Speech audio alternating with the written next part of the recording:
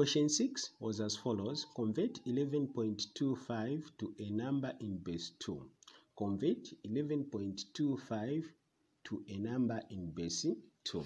So what I'm going to do first, I'm going to write the expression, the number which we want to convert, 11.25. So we write 11.25. Then 11.25, once we have written like that, the next step we're going to separate 11.25, and we're going to separate 11.25 into two sections. One, I'm going to write the whole number alone, which is going to be 11. Then I'm also going to write the decimal number, which is 0.25. Okay, now first I'm going to convert the whole number, which is 11, into base 2. So to convert 11 into base 2, I'm going to come up with a frame like this one, which is like that. Then I'm going to write 2 there, 11 there, and I'm going to write R there for remainders. Okay, then I'm going to say 2 into 11, it will go 5 times, remainder 1. So I'm going to write remainder 1 there. Then 2 into 5, it will go 2 times, remainder 1. 2 into 2, it will go 1 time, remainder 0. 2 into 1, it will go 0 time, remainder 1. Okay, now I'm going to write the answer. The answer is going to come from the remainders. So I'm going to start with the last remainder to the first remainder.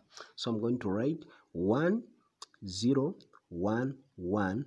That is the number in base 2. So 11 in base 2 is 1, 0, 1, 1. Okay, 1, 0, 1, 1. That is the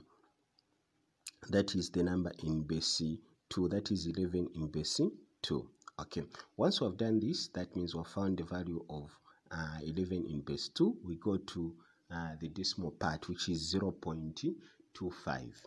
Okay, so what I'm going to do is I'm going to get 0.25 times 2, which will give me 0.50. Now, once I've multiplied this, then what I'm going to do is I'm going to get this 0, the one I've put in red circle there. This 0, okay, which is the part of the whole numbers, okay, which is this 0, I'm going to write it here, okay. Then I'm going to multiply 0.50 times 2, which will give me 1.00.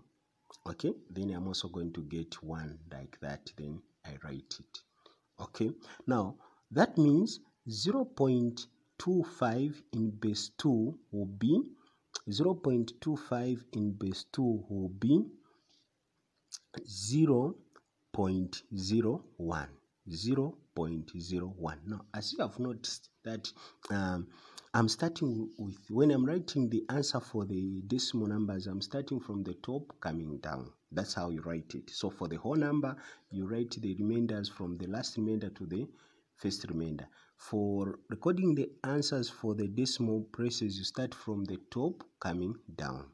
Okay, now once you have written like that, then that means now you have come up with a value of 0.25 in base 2. Okay, so the value of 0.25 in base 2 is 0.01. Now what I need to do is, now I need to combine these two answers. What I'm going to do is I'm just going to add them. So I'm going to add 1011 plus 0.01. Okay, remember these are in base 2, even if I didn't mention base 2, but you can see the sign there, base 2. Okay, then when I add that, it's going to give me the answer, which is 1011.01. 1011.01.